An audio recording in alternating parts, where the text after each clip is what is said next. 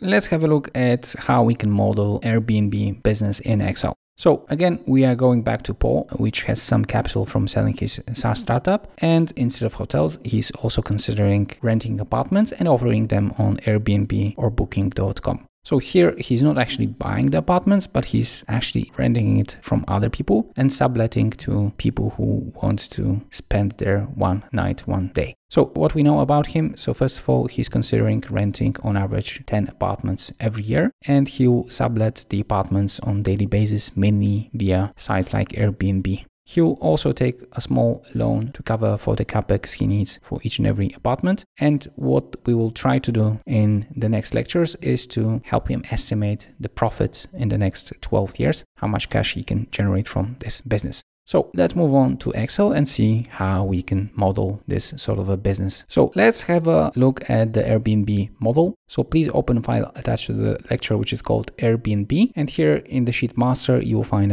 as always, a table of content. We're gonna start by looking at how we can model the single apartment. Then we will have a look at the head office costs, loan projection, and finally, as always, we'll try to model the whole chain of apartments. So let's have a look at how one apartment performs. So let's start with revenues. We estimate them in the very same manner we did it for the hotels. So we have number of nights sold and certain average daily rate. The nights sold depend on the number of rooms. We assume 2 rooms in this apartment that we rent separately, and then we have 360 days. We also have the occupancy rate, which grows from 60% to 85%. After we multiply those 3 things, we get that in the first year, we will be renting the apartment for 432 days, and this grows to 612 days starting from year 4. The average daily rate, it's just slightly increasing from 40 to 50 and later on stays on the roughly the same level. Cost of cleaning are estimated by looking at the number of nights sold and cost per night. In the very same manner, we estimate the cost of breakfast. So it depends on nights sold and cost per night.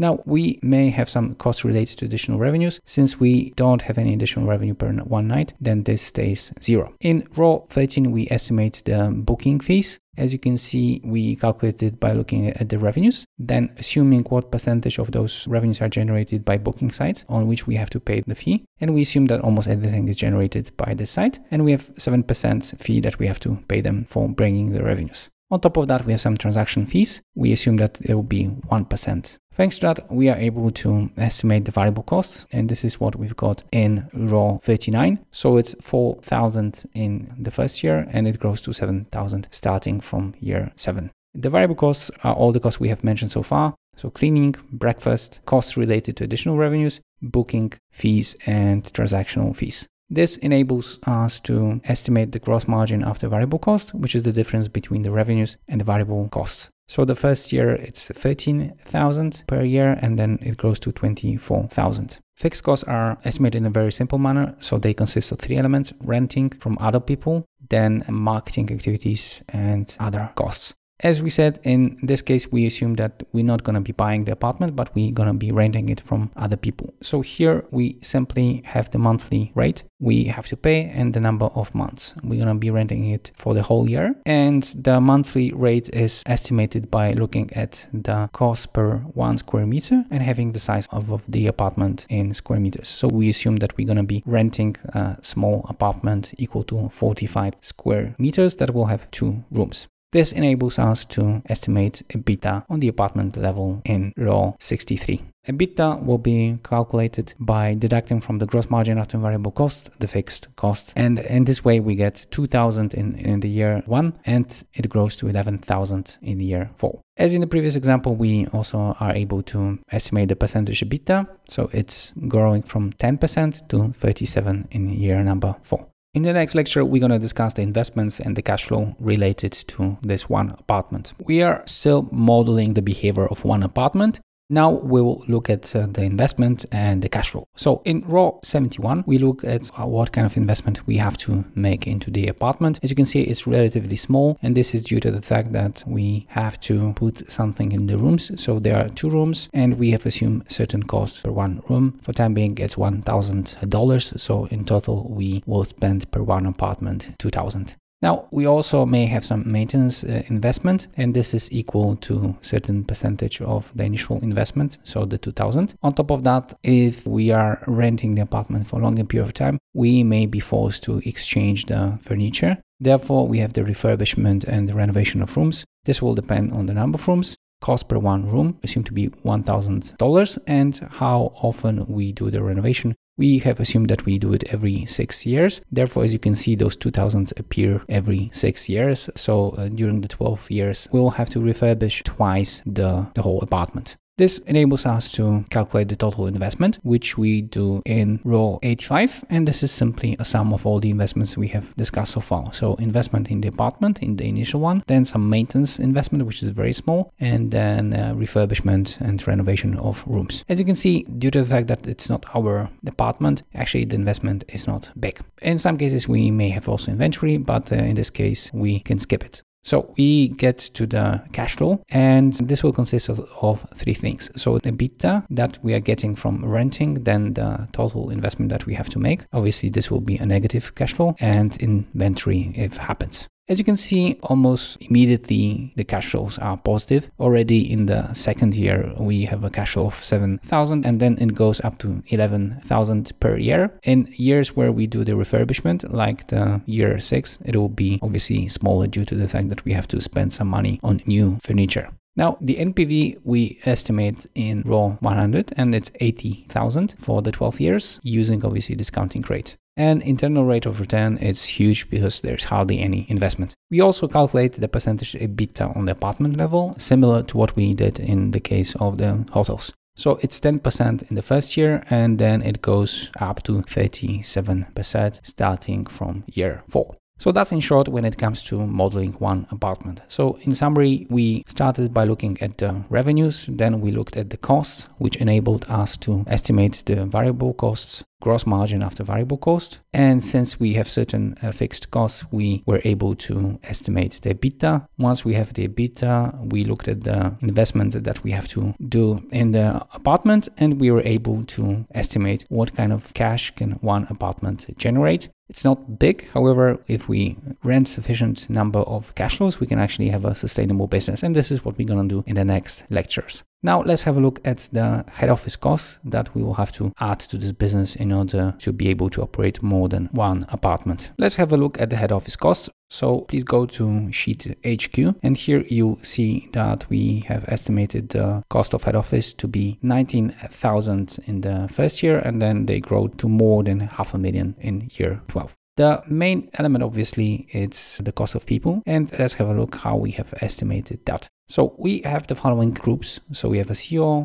managers, people that handle logistics, people that handle sales and marketing, and obviously design specialists that are preparing the apartment. And for each and every group, we did exactly the same thing. So we first try to estimate how many people, how many FTE we need, and what is the cost per one FTE. The cost per one FTE is simply the money we have to pay given what's now on the market. But more interesting is actually how we estimated the number of people we need. So what we did was actually we took the number of apartments that we want to have in each and every year, and we assumed certain ability of this person to handle specific number of apartments. So for example, in the case of managers, we know that we should have one person per every 60 apartments. Or in other words, one person on this position, on the position of a manager, can handle 60 apartments. Since we have 5, we don't need one person, but 1.1 of FTE. So somebody part-time, or maybe a person who is doing different things at the same time. So in this way, we have calculated all the people that we need, and you can check here the assumptions we did for them.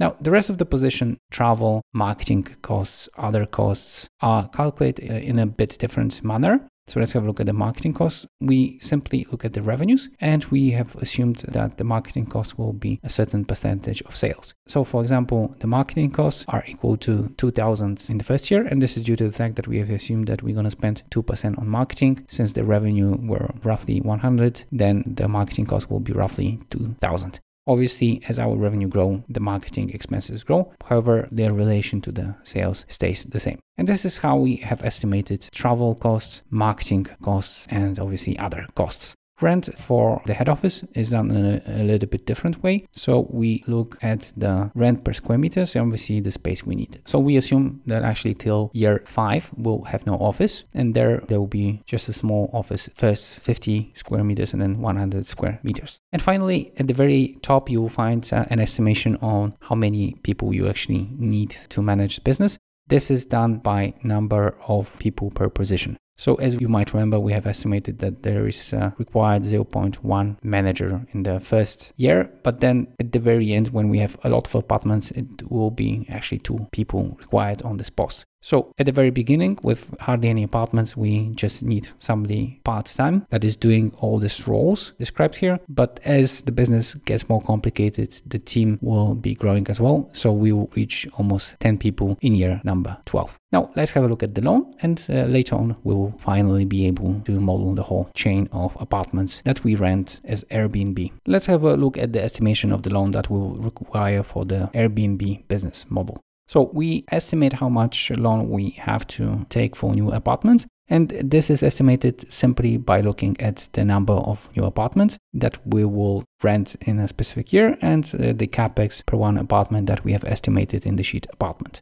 So for example, in year 1, we want to have 5 new apartments added to our portfolio. And since one costs roughly 2,000, then we will have to spend roughly 10,000. Then in year 5, we're going to be spending 20,000 because instead of 5 apartments, we will try to rent 10. And this is how we estimate the new loan that we require for the new apartments. In row 13, we model the repayment of the loan, and we do it mainly by looking at the Ebitda and assuming the certain percentage of the Ebitda will go towards payment of the loan. So in the beginning, we don't pay anything as we have a negative Ebitda, and we start repaying the loans in year 3 and it grows up to year 8. Now, we have also altered the percentage of Ebitda that goes towards the payment of the loan. So in the beginning, it's 5% and then it goes up to 10%. You will also notice that we have a loan at the end of the year, and this is due to the fact that the repayment of the loan cannot be bigger than the loan at the end of the previous year. And this, for example, is very clear here in year 10, where we actually repay as much as we take a loan. So in a sense, we don't need the loan here because we are already generating so much cash that we were able to repay everything starting from year 10. In row 25, we've got interest paid, and this is calculated by looking at the loan at the beginning and at the end of the year, and the interest rate assumed of 4%. There'll be also some interest received as we have a significant cash position, which reaches almost 3 million in year 12, and we applied a smaller interest rate of 1%. So that's in short when it comes to the loan. Now we will finally be able to go to the modeling of the whole chain of the apartments and see how the cash flow looks like and actually where did we get those 3 million from. So let's have a look at the total chain. So we start by looking at how many apartments we will be adding each and every year. So in the first year, we add just 5, then 15, and starting from year 3, we'll be adding 10 apartments every year. This means that in total, we'll have at the very end 120 apartments. In row 12, we estimate the revenues. They grow from 86,000 on 5 apartments to 3.5 millions on 120 apartments. As always, we do it by cohorts. So in row 13, we've got apartments that we have rented in year 1. Then in row 14, the apartments that we have rented in year 2, and so on and so forth. The revenues we get by multiplying the revenue for a given year from the sheet apartment by the number of apartments that we have rented in a specific year. So this will be the results of what we have in year 1. So 17,000 multiplied by the number of apartments, or apartments number 5. And this is how we get the revenues. The revenues obviously are a sum of all the revenues that we got from apartments that we had in year 1. So for example, in year 5, we have apartments from year 1, year 2, year 3, year 4, and year 5. And in total, they generate 1.3 million in terms of revenues. In the very same manner, we have the Ebitda. So we get the Ebitda again from the apartment sheet, and we have here the analysis by cohort, so by groups of apartments rented in a specific year. So for example, in row 28, we've got apartments that we have rented in year number 1. And then in row 34, we've got apartments that we have rented in year 7. As you will notice, you will have a 0 till the year in which we have rented the apartments, because previously we didn't have them, so we could not have any Ebitda on them. So for example, when it comes to apartments from year 7, we start having Ebitda in year 7. We want to get to the Ebitda for the whole company, so we have to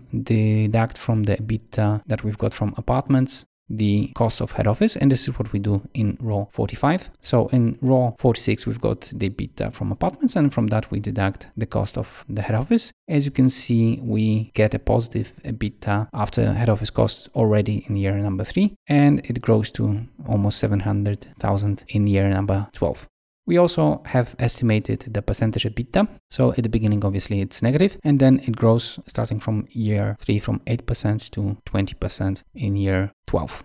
In the next lecture, we're going to discuss the cash flow we generate from the business, and we're going to see how we are able to build our own wealth. So let's have a look at the cash flow for the whole company. So we start by looking at the operational and investment cash flow from the apartments. And as you can see, it is positive almost every year. In the beginning, it's a little bit negative, but then it grows to 1.1 million in year 12. This is a sum of the cash flows from apartments that we have rented in different years. Again, here we would have apartments rented in year number 1, then in year number 2, 3, 4, and so on and so forth. We get the data from the sheet apartment, where we have modeled one apartment, and we simply multiply it by the number of apartments that we have rented in a specific year. What you see here, it's just a sum of the cash flow generated by different groups of apartments. So this is how we get to the operational and investment cash flow from apartments. On top of that, we may have some investment in head office. For time being, it is assumed to be 0.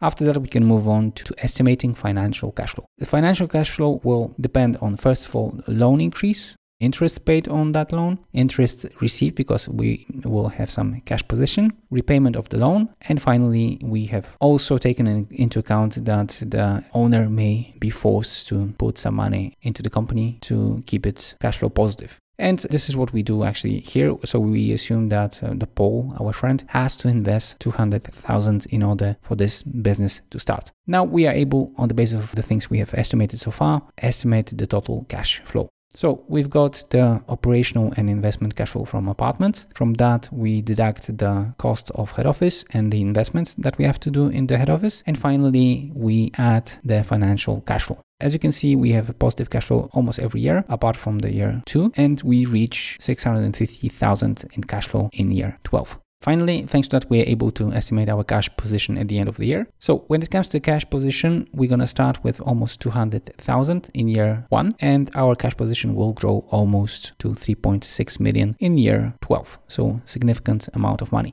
There are no assets that we can evaluate here. However, thanks to renting and later on subletting 120 apartments in those 12 years, in terms of nominal value, we are able to generate 3.6 million of cash. So not bad, given especially that we have just to input 200,000. So this is the way you can model this sort of things. So just to sum up, we have started by modeling one apartment, then head office costs and loan. And on the basis of that, we were able to calculate the behavior of the whole chain. So what would be the revenues, Ebitda, but also the cash flow.